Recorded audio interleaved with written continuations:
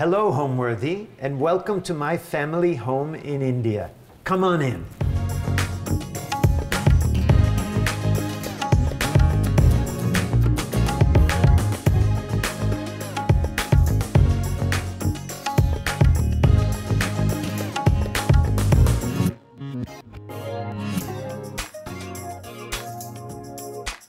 Hi, I'm Allison Kenworthy, the founder of Homeworthy, and we're now offering a membership plan that gives our supporters early and exclusive access to new videos. Hi, Homeworthy. I'm Roz. You're here at my home in Los Angeles? Come on in. I can't wait to show you around. With this membership, we invite you to open more doors, discovering new homes, rooms, and personalities available only to those with the keys to our guest house. You'll be part of a community of people who are just as passionate as you are about interior design. To access all of this exclusive content, simply click the Join button below to become a member today. You're watching Homeworthy, where we believe every home has a story. Hello, I'm Peter Doskoli, a New York designer, and I've lived in India with my wife and daughters for many years. So we're sitting in our home in Delhi. I always, ever since I was a young boy, have been very attracted to color, graphics, and ever since I can remember, I've been drawing and painting. And really, it was my love for art that led me to study textile design. I sort of stumbled into the fashion world just through my love of graphics and color. I studied textile design at the Fashion Institute of Technology in Manhattan, and then in the summer before my senior year, I had a job with a menswear designer, and they sent me to Delhi. So that was my first trip 40 years ago. I was 20 years old, and on that trip, of course, it was an exciting adventure. I was just struck by the art and the beauty of this ancient civilization. It was on that trip that I met some officials working for the Indian government in the Ministry of Textiles, and I later learned that textiles and handicrafts, handmade textiles, are hugely important in India because there are literally millions and tens of millions, perhaps hundreds of millions of people who get their livelihood from artisanal fabrics. So I was invited by the government. They said, go back to New York, finish your last year at FIT, and then come and work for us. So I did that, and I ended up working for 2 years for the Indian government, which was my very first job. And I've never recovered from the shock and awe of the beauty of this amazing civilization. Here we are in what we can call the atrium of the house. It's a double height space with a skylight at the top, and you can see these panels that line the upper wall. It's printed linen that's been hand embroidered, and we designed these in our workshops here in India. I love the idea of living in a cabinet of curiosity filled with mementos, memorabilia, natural history items, of course also family pictures, lots of books, so we can see artifacts all around the house. Let's walk to the living room now. In the living room, of course, you see this very strong color on the wall. India is all about color, and I think covering the wall with so much art, it's nice to have a strong background. All of the art here, it's a little bit high-low. There's nothing very precious, and really they're mementos and memorabilia that our family has collected from all around the world. There are a lot of tiles from Turkey, from Italy, from the south of Spain, even from China and Amalfi, where my family comes from in Italy. Also on the wall, as I said, it's a mix of a variety of things. We have some artwork from the children. So my daughter painted this camel. Of course, living in India, lots of camels. There are some miniatures of Mughal engravings that are hand-colored. A gouache from the Bay of Naples, near where my family set sail for the New World of New York. So it's a very rich, here's some painted porcelain tiles from China that I found in Shanghai. Some antique French chintz fabric. Of course, with our work in textiles, we're always working with antique fabrics. The banquettes are covered in velvet.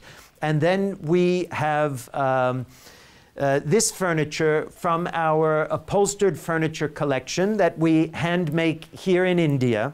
And it's printed linen, and the print, as you can see, it's inspired by the amazing Kashmiri shawls that come, the paisley shawls of the Valley of Kashmir.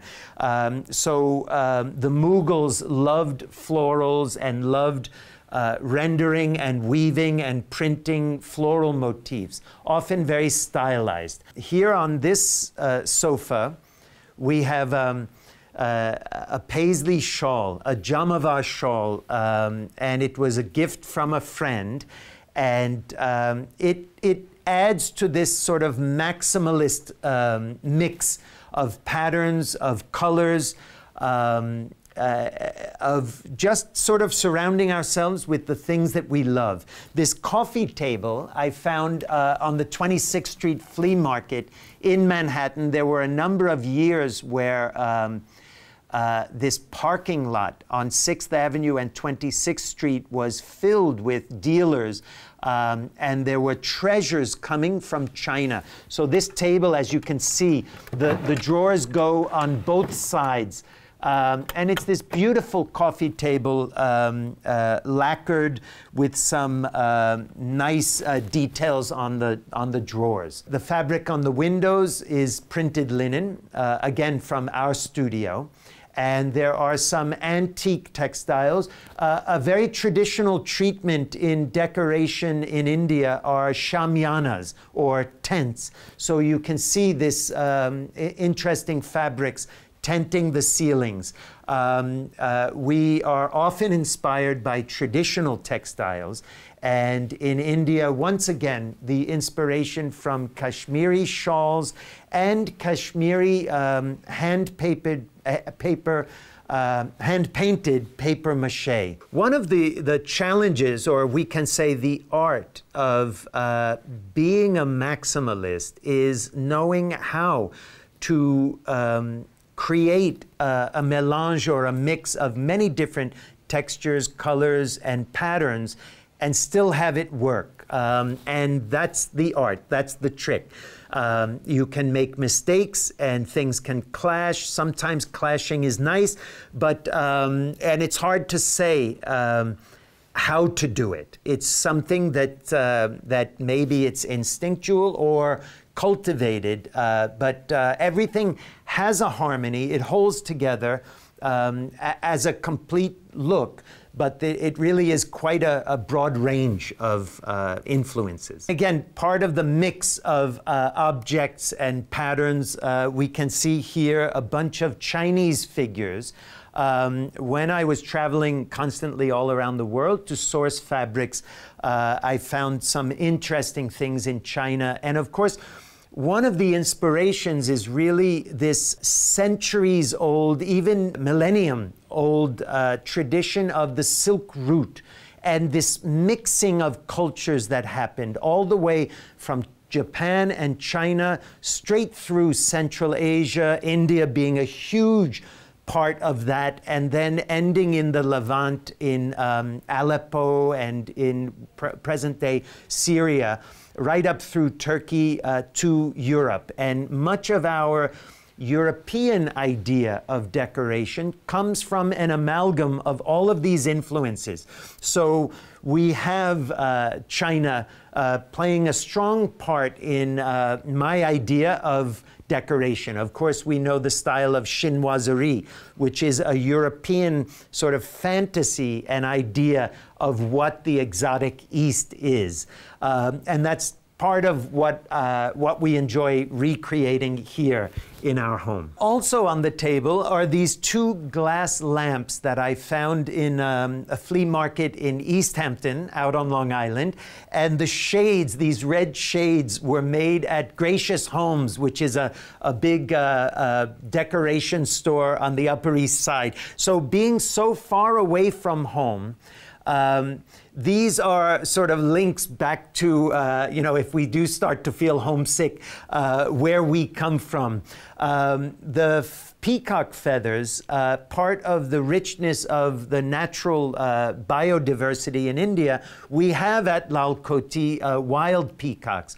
We hear them singing at night or as the sun rises and sets. And these feathers are feathers that we've found in the yard and collected over the years. And now if we walk over to this side of the living room, we can see, again, more tiles. These I found in an antique shop in Shanghai. There are also many sort of grand tour photographs from the late 19th and then the early 20th century of Italy, hand-colored. Here you can see, this is a fascinating object. It's a fly whisk, a traditional fly whisk we found in Calcutta last Christmas, and it's made of horsehair, and this would traditionally have been used to keep the flies away. The bar, if we get homesick, here's a painting of the Adirondack Mountains, and it's interesting in India, of course, entertaining, especially in North India. People love to party, they love to be social, and we see some social changes happening in the culture. The older generation has grown up drinking a lot of whiskey, and I guess not unlike in the US. And the younger generation now, there's the whole world of wine opening up. There are wine makers in India, and wine and beer for the younger generation is often had. Some tribal paintings, the Worli paintings of India. Every room in India needs to have air conditioning, and it's always sort of unsightly. Most of the homes don't have central heating or air conditioning, so we have what are called splits. They're units that stick on the wall, and here we've created these what are called jali patterns. They're traditional Islamic, and this is a cut wood, pierced wood screen that we've created to mask that unsightly air conditioning. Lal Kothi is the name of this home, and a koti is a small house in Hindi, and Lal means red, so it's really the red house. And it's made of red sandstone, which is a very famous stone for building in North India. There's the famous Red Fort, the Jama Masjid in the Old City. So red sandstone, but the actual architecture is very modern.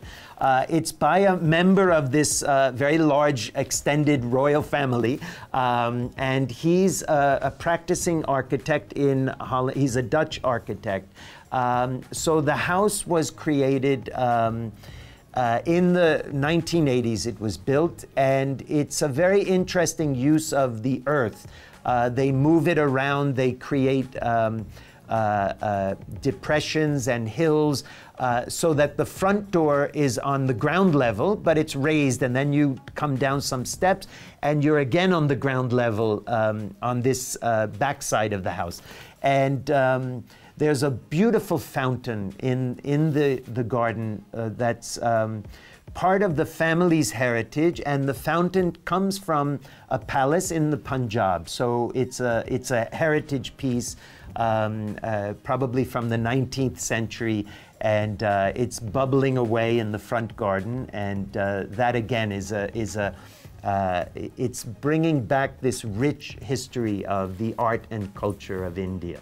So the Red House, Lal Kothi, as a farmhouse here in Delhi. I think mentally, life can be hard, and when our surroundings comfort us or reinforce certain values, I really believe that inanimate objects can do that. So the home we see here is really filled with objects that have meaning for us and comfort us daily. And perhaps we can proceed to the dining room, which is set for dinner. You know, I think it was Diana Vreeland who talked about hot pink being the navy blue of India. So we thought to have a pink dining room, but it's not just straight pink, it's really pink mixing with red. Here you can see these dramatic tree of life panels that we've printed at our workshop here in India. And the table laid for dinner. Dishes are interesting. They're spode, and it's a reproduction of an earlier spode pattern, which was made in the 19th century. Of course, the table linens come from Dascoli, our brand. The richness of Indian craft, the embroidery, the block printing, hand weaving is what brought us originally to India, and it animates the fabrics that we create. And here again we see on the ceiling the shamiana, that tented treatment. And so all of these patterns are inspired by traditional Indian textiles. Delhi being the capital of India, all of the embassies are here, and we end up becoming friends with many ambassadors and people who work in the embassies. So a typical dinner party could feature close Indian friends, some ambassadors, some people from the UN, maybe UNESCO, which we work with UNESCO with our textile revival work. And maybe from the kitchen, we might decide to serve either traditional Indian food with chapatis, the hot bread, with curries. Of course, when entertaining in India, you always have to know your guests, or at least ask them before they come if there are any dietary restrictions. So many people in India are vegetarians, and even there can be strict vegetarians without even garlic or onions. So it can be complicated. So what you're serving, and it can be quite diverse. We also love serving Italian food, pastas, and that's always a good solution for vegetarians as well. You can make great vegetable pastas. Having a sit-down dinner is often a challenge in Delhi because people are they're unruly. They do what they want. They come and they go. They'll come late. They'll leave. Maybe they have 2 other parties to go to in the evening. So you have to know your guests. And if you're planning a sit-down dinner, your guests need to know that it's a sit-down dinner that's timed. Also, a little bit like Spain, in North India, in Delhi, people eat very late. Also, another interesting sort of thing that happens is at a party, you'll arrive at a party, you'll have amazing snacks, what are called snacks, but they're hot foods, oftentimes veg, non-veg, while you're drinking, and it can go on for 2 or 3 hours of people socializing, nibbling, having finger foods. And then, towards the end of the evening, the host will serve dinner. And then people eat and they say goodbye and go home, which is sort of a funny thing for me to have experienced and learned about. And dinner gets served so late that my wife and I ended up we would eat before we would go out. So, and then I could never resist the delicious food that's served at like 11 o'clock at night. So I would end up having 2 dinners every time we would go out. But so those are some of the interesting things you learn about that are the cultural differences when you live in a different culture. When I came as a young man to work for the Indian government, it was at a moment when the government of India was projecting its culture and we can say soft power through a series of major museum exhibitions at the Metropolitan Museum of Art in New York, at the Cooper Hewitt and the Smithsonian in Manhattan, in Washington, at the Louvre in Paris, at the Victoria and Albert Museum, and other museums also in St. Petersburg.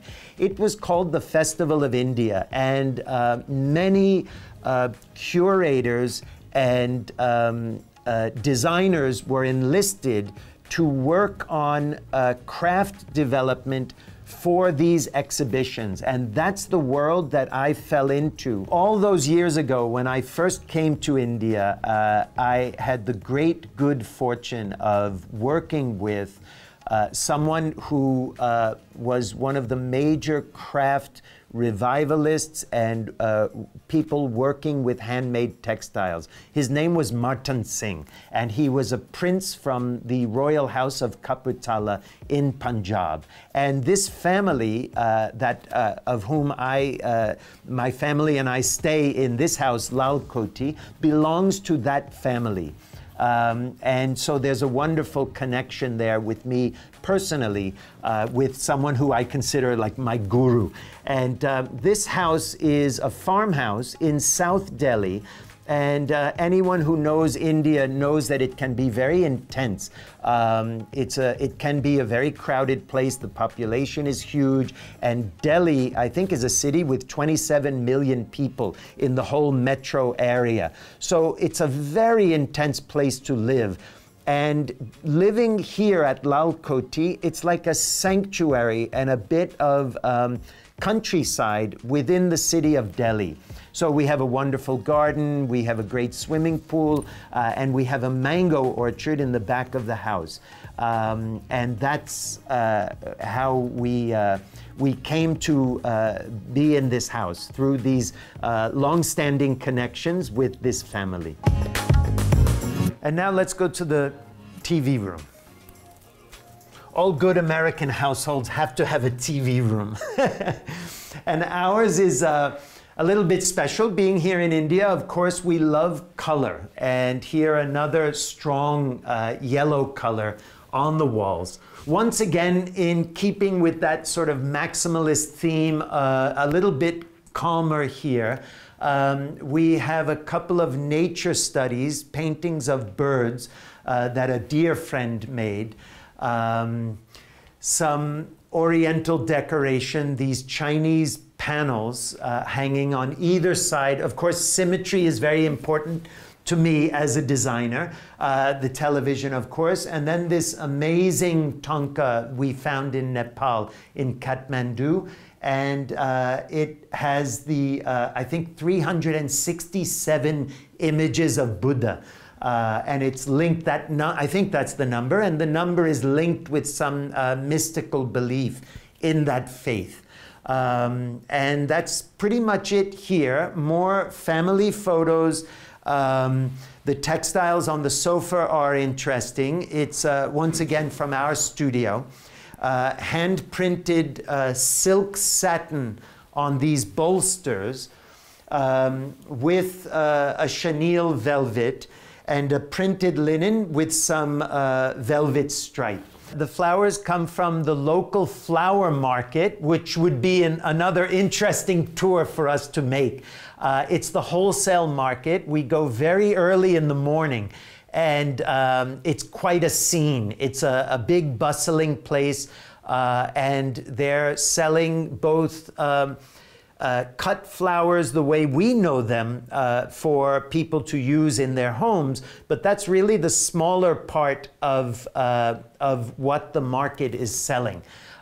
They're also selling marigold and other lotus flowers and significant flowers that are tied to worship and the temples and offerings made to the deities. So it's always a very interesting place to visit.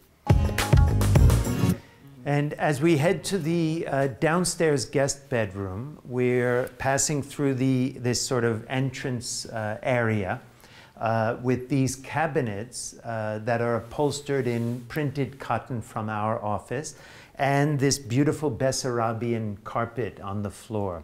Bessarabians are from Eastern Europe, and it's a flat weave, so it's like a kilim weave. And they're always characterized by having large floral motifs. So we're in the downstairs guest room, and as you can see, again, some artwork on the walls. These are some original drawings from the École des Beaux-Arts, the architecture school in Paris. Another gouache of the Bay of Naples, those architectural renderings. And then we see more of those 19th century grand tour photographs, this time of Venice, hand-colored, in some very beautiful frames. And then here, along this wall above the headboards, are a series of watercolor illustrations that I had done after I met Cécile. And we have an interesting story. We met in India. We were both here on business trips. Cécile's family was also in textiles. And we met in Delhi. A friend introduced us. And the very next day after meeting, we went, Cécile had booked and was scheduled to go alone to Agra to visit the Taj Mahal. And I canceled my meetings for that day, and we went together. And the driver thought we were on our honeymoon because it's such a typical destination for newlyweds. And that's how sort of we had a very intense meeting, just 2 days, and then Cécile flew back to Paris. Shortly after that, she came to visit me in New York. I tried to dazzle her with the beauty of Manhattan. We went to the Rainbow Room in Rockefeller Center so that I could show her all of Manhattan over martinis. And then I went to visit her in Paris, and she brought me to a party with her friends, and everyone was coming up to me saying, you're that Indian guy. Because all they knew was that Cécile had gone to India and met some guy. So I'm that Indian guy. And then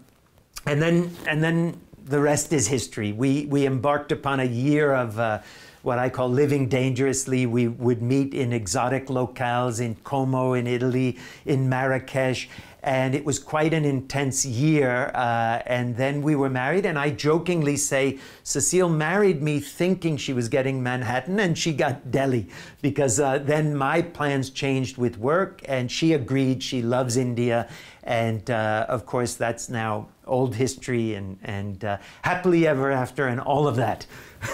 The watercolors are, it's a bit of a story, and actually Cécile already had a daughter, Clara, and this was and she was only 4 years old, and this was actually a story to Clara, explaining how her mother and I had met. We shifted to this house in the first lockdown during COVID, and living here, it's really the peace and quiet.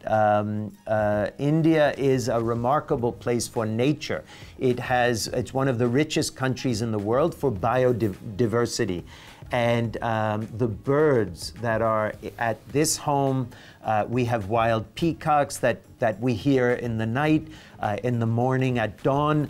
The birds are really astonishing. There's a lot of fruit trees. So even though we're in the city of Delhi, it's the nature and the peace and the quiet that we most love. It's like a little sanctuary in the city. My wife and I, despite the fact that I'm an American from New York, I've been abroad for so many years.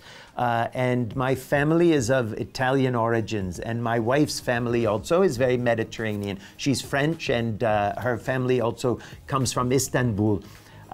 Turkey, and being European and Mediterranean is very much a part of our identity. So living in this home, it's really the accumulation of objects over our lifetimes, and each object sort of tells a story about a place, about a moment in time. And you know, this arc of education in any individual life is something that's very important. If you're curious, if you're always learning. And for me and my life, I wasn't really born with a huge exposure to aesthetics and art, and it's something that I really had to learn over many years. So it's my studies in decorative arts, in European art, and in the arts of many diverse cultures from all over the world that informs the decoration of this house. I mean, I'm a designer, and I design textiles and products for interior decoration and fashion. So it sort of makes sense that our home would be a manifestation of those aesthetics that we love as a family and that are important to me. I think there are a few important inspirations in my life aesthetically. There are a couple of major designers. Renzo Mongiardino was an Italian set designer, costume designer, and created amazing ambiances and interiors for his clients. And then a woman in Paris named Madeleine Castin. So these were two huge influences on me aesthetically, and sort of we can see traces of their style in this house. And then, of course, one tries to develop one's own point of view. So really, it's the artifacts, and I believe that, you know, creating a home, you should have things that are familiar and meaningful to you. Even if you're working with a professional designer, I think it's important to have that communication back and forth, and a good designer is going to create an environment for you that touches you personally. Shall we go and explore upstairs? On the stairs leading to the mezzanine section, we have some artifacts here. This beloved, one of my heroes is TR, Theodore Roosevelt, and his philosophy of life and engaging, and a life of doing and action. So that's a bronze I found again out in a junk shop in East Hampton. These are some Chinese funeral stone sculptures. And then again, this idea of things that are new but are reproductions. This is the head of a Roman boy from the Metropolitan Museum of Art. And then this is a very heavy marble head of Alexander the Great that we found in the Archaeological Museum in Istanbul, and lugged it all the way back. Then here are 3 panels, printed raw silk, hand woven, with some hand embroidery, in, of course, a Greek theme. And in our work, we're always using antique documents. History and books are very important. So there's a small library here of reference books. Books on interiors, books on all the major textile collections in the Victoria and Albert, the Museum of Decorative Arts in Paris, and a variety of inspirations. On the floor, we have an interesting Samarkand carpet from Central Asia. And this, you can see, it looks very oriental. And the chairs are covered in a jacquard that I did many years ago when I was in New York. It's woven in Como, in Italy. So here we are in the mezzanine above that double height atrium area with the embroidered panels surrounding. And this is the master bedroom. Let's have a look.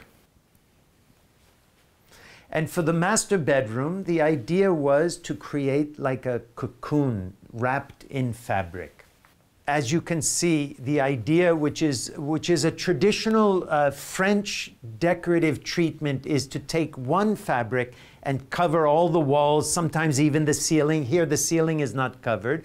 But you can see we took this very complex striped fabric that we created in the studio and covered the walls. We put this little molding around at the ceiling level, just below. We printed that engineered border to follow that wood, and then beneath it we draped the fabric. So it creates a wonderfully warm feeling that you really feel like you're, I mean, it's a fairly big room, but you sort of feel like you're in a boat or in a tent with all of the fabric surrounding you.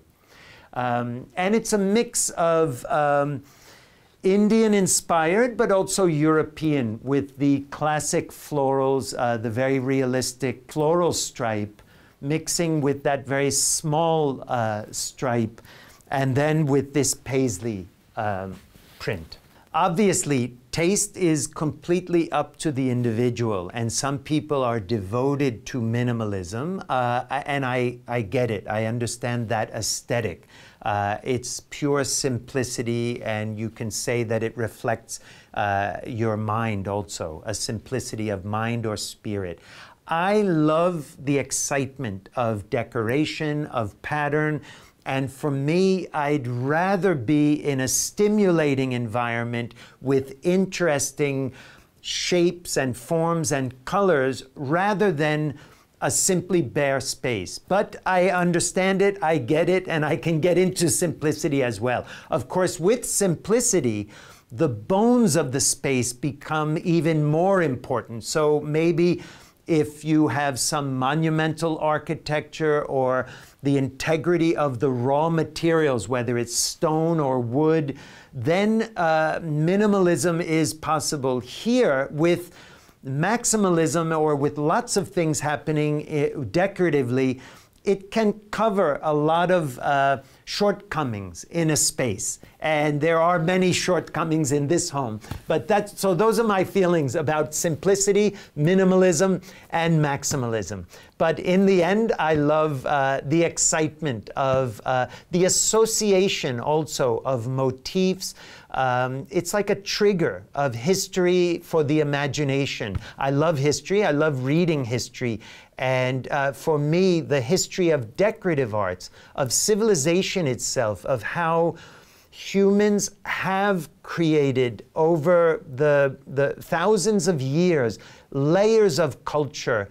For me, that's interesting. And that's why I love India so much, and why my work with decorative arts and textiles keeps me enthused, because it's always a discovery.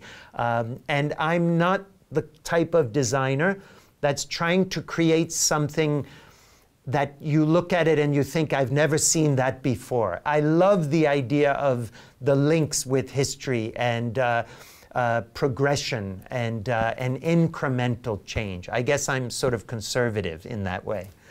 An interesting anecdote about this rug is I was working in Manhattan, right on Madison Square Park on 26th Street, and I left the office to go for lunch, I think, and there was a man standing on the sidewalk looking a little nervous, and he had rolled up a carpet, and I did a double take because I'm always interested in carpets, and he asked me if I wanted to buy the carpet. And I said, no, you know, someone in New York City, you don't want to really engage. And then he said, it's just $200. And I said, I would love to. He showed it to me.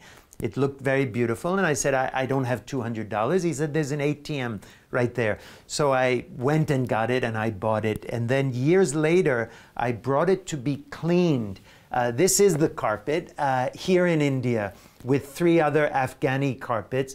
And the dealer who was doing the cleaning for me asked if I would sell this. And he said, it's a a special carpet. So I was very pleased about that, and I always wondered about that man, who he was, why he needed the money so badly, and that's the anecdote about this carpet. These stools are covered in a beautiful silk satin that's dyed red, and then it's hand embroidered. So the fineness of this embroidery is quite remarkable, and it's a nice accent to the blue bed and the canopies. So here we are in the front garden at Lal Kothi. And really, this is Rani Saab's property. It's her garden. She's planted all of these amazing trees. We have fruit trees, a mango orchard in the back, which we'll see in a little bit. And this fountain from one of the palaces of the family in Punjab. And it's just a delight to be here. It's like a sanctuary in the intense city of New Delhi. So we have a great variety of trees, and we have gardeners who take care of it. As you can see, the maintenance is quite strenuous. And well, some of them are flowers, some of them are fruit trees, these exotic palm trees. For me, it's just a delight. The birds that come and sing, we have the wild peacocks, and this glorious fountain. Sometimes we entertain, we set tables on the lawn. Of course, in winter, it's an amazing place to sit in the sun. And this remarkable house. The house is made of the very traditional material of red sandstone, which in North India, many of the monuments are made, the great forts and tombs of the Mughals, certainly.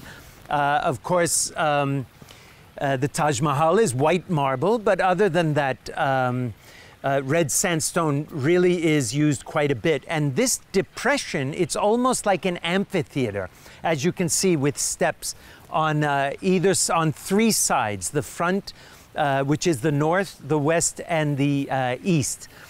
So this is the front yard of Lal Kothi. It's a sanctuary here. We have that front garden with the fountain, the house, a swimming pool behind this hedge, and then what's like a remarkable country road in the city of New Delhi, and a mango orchard on the other side of this hedge. Sometimes we can set a table amidst the trees and have lunch, so let's go check that out.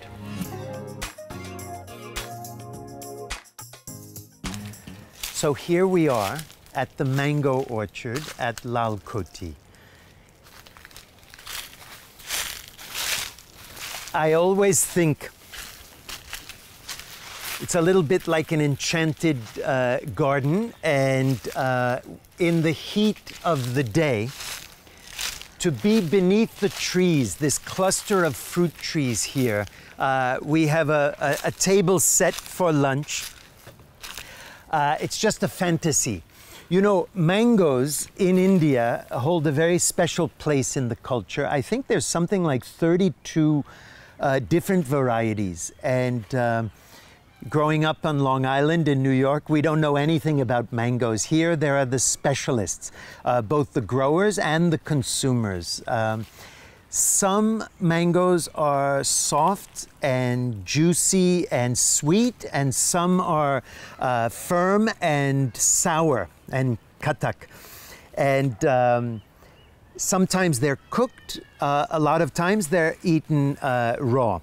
And it's fascinating. Once I was at a dinner at a friend's home in Gujarat, and they served this amazing mango puree, and it was just this light, fluffy orange delight. So here we are in the mango orchard.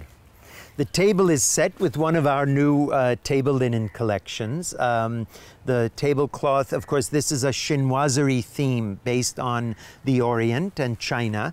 The tablecloth is printed linen, a design made of pagodas and different cherry blossoms. The placemats are a traditional Chinese geometric pattern, and we have some hand embroidery. Of course, the crafts of India are super famous and quite diverse, and these are hand embroidered with these knots, creating the center of the flowers. And this napkin, all of our napkins, and in fact our cotton dresses, are made of hand-spun, hand-woven cotton. And it's remarkable. I call them like a cultural artifact, because this cotton is grown on small family farms in India, and then the plant is spun by hand and then woven by hand. So it's really like a pre-industrial agrarian ecosystem that these products come out of. And I'm always talking about the sustainability of Indian craft and how much India can offer the world regarding the fashion industry. The dishes are Wedgwood, and it's another story behind these.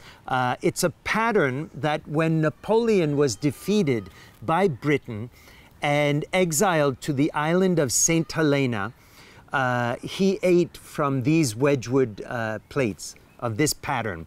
So this is called Napoleon ivy.